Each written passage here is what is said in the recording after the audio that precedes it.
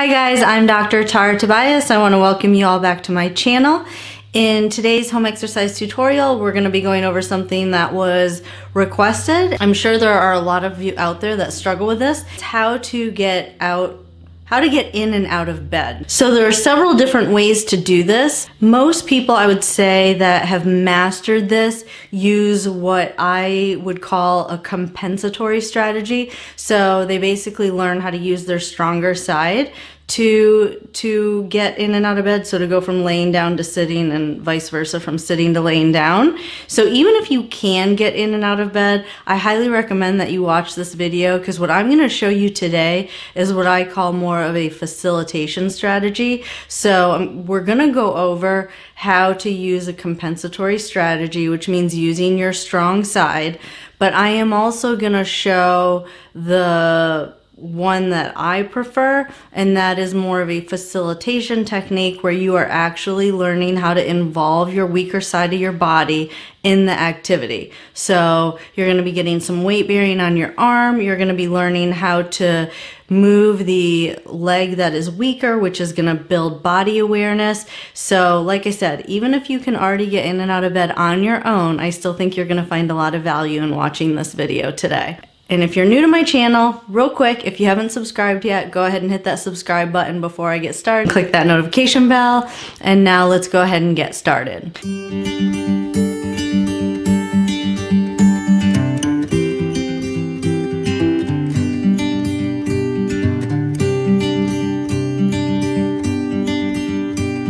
First strategy I'm going to show you, which is the easiest strategy to do if you're trying to do more of a facilitation technique. So if you're trying to do more of a normal movement pattern where you're involving the weaker side of your body, the easiest way to do this is actually to get up on your stronger side. You're less likely to resort to a compensatory strategy, which we will go over, where you just use your stronger side of your body to do the entire movement. Step one is always use a log roll technique. A log roll technique is where you roll onto your side before you sit up. A lot of people, whether you've suffered a neurologic injury or not, use a method where you just kind of sit straight up without going to your side. That can cause back pain and a whole variety of other issues. And it's also harder. So it's a harder technique to use. Rolling onto your side, once I do it with someone a couple of times, they really see how this is an easier way to do it. But also, not rolling to your side is also kind of more of what I call a compensatory strategy. So step one is always roll to your side, whether you're rolling to your strong side or you're rolling to your weak side, and we're going to go over both methods. Always use a log roll technique. So in this first strategy, like I said, we're going to go onto your strong side, so rolling onto your strong side. And the best way to do this is to first bend your knees up. And then the reason this is easier is because you can use your strong arm from this position to kind of grab onto the side of the bed or grab onto the mattress to actually help you roll. Always making sure to grab your involved arm just so that you know where it's at. A lot of times I see people that have some neglect. They don't do this, and their arm is actually way back behind them when they roll onto their strong side, and that can really cause some shoulder damage. So always grab that arm, make sure it's in front of you where you can see it before you roll. But then you're going to grab onto the side of the mattress or the bed, and you're going to roll onto your side. And then because you're on your strong side, you can really just prop yourself up on your elbow and push up. Now, some people have a hard time. It's more of a body awareness thing than it really is a weakness, but they have a hard time propping themselves up on their elbow from this position. So an alternative method is to actually bring the arm all the way up so that it's underneath your head.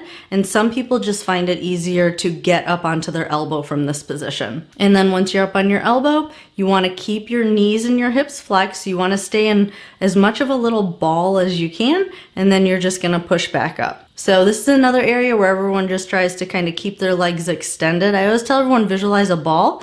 The smaller the radius, the easier it's going to be to quote unquote roll up. So when you extend your legs out, it just makes it a lot harder to sit up. So make sure you're tucked up into kind of a tight ball, and then you're just gonna push up into sitting. And then to the reverse of this, so to go from sitting to laying down, you're basically just gonna go back onto your elbow. You're gonna go back down onto your side. This is another time where people, instead of going onto their side, they just wanna go straight onto their back, and it really does put a lot of stress on your back, and it's really a harder technique to do, believe it or not. You're actually using a lot more energy to do this technique where you just throw your legs up on the bed. So go down onto your side. I call it kind of tucking up into the fetal position, and then you're gonna roll onto your back. So that is what I would call more of a facilitation technique towards your strong side. So what is a compensatory technique towards your strong side? Well, a lot of people, what they do if they can't get their knees bent up and they don't roll onto their side, or they can't roll onto their side, a compensatory strategy would be just to hook your leg underneath your leg. You can either use your strong leg to bend the leg up and then roll. That's still kind of a compensatory strategy. If you don't need to use your stronger leg to bend your legs up, I recommend you don't, and you work on not doing that. But if you need to, use your strong leg to bend your legs up, and then it's the same technique from here. The other kind of compensatory strategy going towards your strong side is literally just to hook your strong leg underneath your weak leg. Always make sure you grab your arm, and then just throw your legs off the bed, and momentum will just kind of carry your upper body up. The only reason I show you this is there's a balance between trying to facilitate and normalize movement and becoming independent. And I think there's value in both. I think mentally it's good to be able to do things on your own and not need help. But there's also a ton of value in normalizing your movement patterns and not using a compensatory strategy. So if you're someone that just really desperately wants to be independent and you're not really concerned about normalizing your movement pattern, that's why I show you this other technique, because at least you can find a method where you will be independent. So next we're gonna go on to doing this all onto your weaker side. This is definitely a lot harder. One, because of body awareness, you just don't have as good of body awareness on your involved side, but also it's weaker. So anytime you lay down onto that side, you're obviously not gonna have the strength in that arm to push yourself up. But here's what a facilitation technique would look like. And this would be the one that I would recommend the most. Even if it takes you longer, even if it's harder, this is truly a facilitation technique where you are involving your weak side, you are regaining body awareness on that side of your body, you're regaining strength on that side of your body, and you are giving your brain an opportunity to connect with this side of your body. So although this is the hardest technique, if you have the time and you have the patience, this is definitely the one I prefer. So going down is definitely the easiest. So we're gonna start with that. You're basically, when you're sitting, we're gonna still go down onto your side in the fetal position, but you're gonna use your strong arm to just kind of get your weaker arm out and in position. You want to land kind of on the elbow. So if you were truly going to facilitate, you would start with your arm extended and you would lower your body down onto your weaker elbow. If the arm is all the way up against your side, you're just going to fall because you don't really have any leverage out there if that arm is not away from your body. So that's why you might need your stronger arm to just move that elbow or that arm out to the side a little bit. And then it's just like we did on the other side. You're just gonna curl up into the fetal position and just go down onto your side. Now again, this is a place where a lot of people just wanna throw their legs up because it's really hard to control your legs in this bent position sometimes, but try and stay in that little tucked fetal position. Once you're on your side, then you're just gonna roll onto your back. So some people, the only setup they have in their house, they have to go down onto their weaker side. So how do you get up, going from laying down to sitting, on your weak side? Again, this is the hardest way to do it, But again, we are incorporating everything, your arm, your brain, everything's having an opportunity to connect. So again, this would be my preferred method. But you're gonna start on your back. You're gonna tuck your knees up, just like we've done in all the other methods.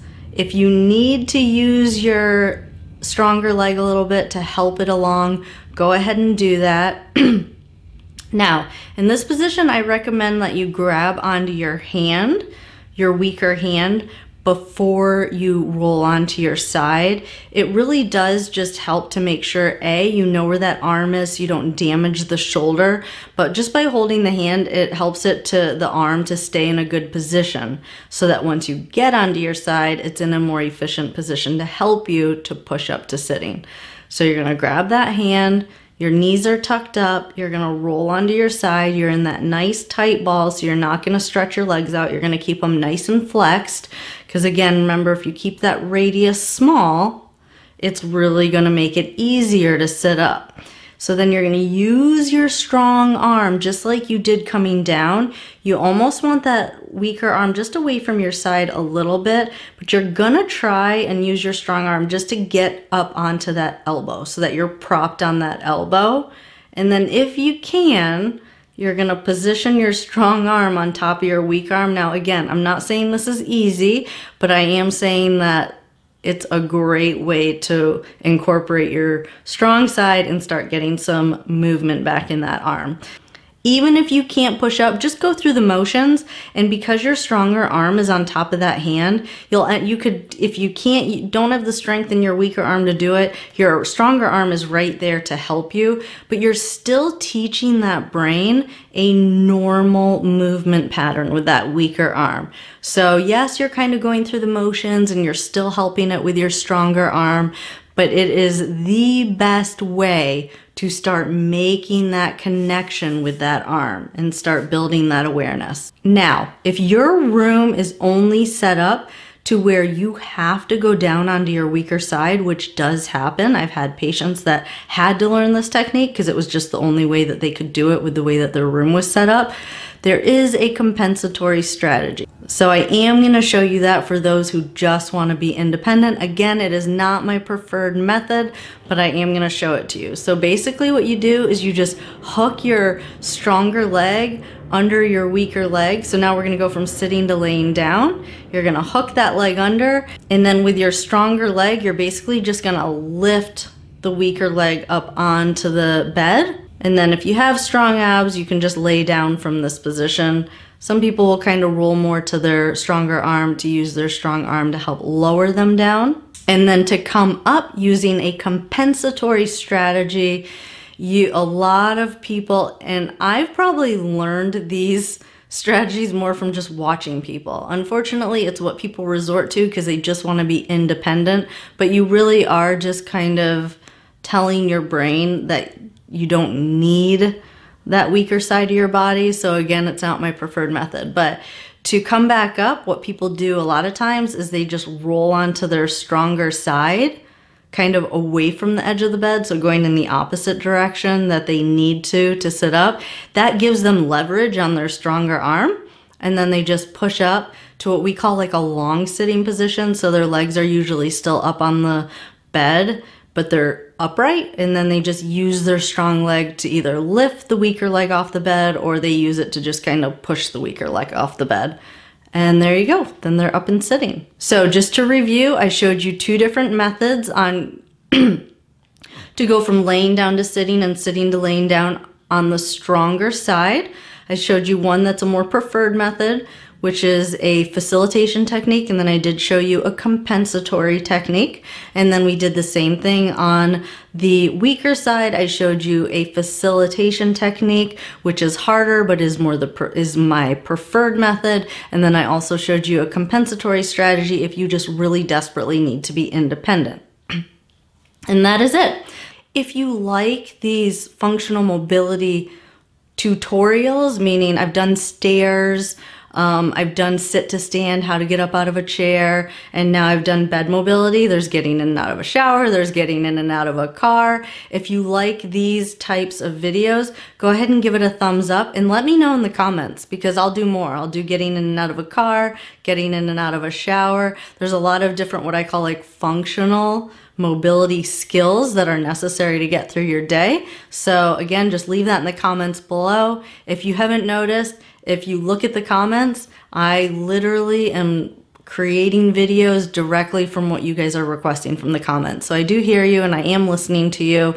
If you haven't subscribed yet, go ahead and subscribe. If you haven't hit that notification bell, go ahead and hit that notification bell so you'll be notified of when I post new videos. And until next time, you all have a great day and I look forward to seeing you all in the next video.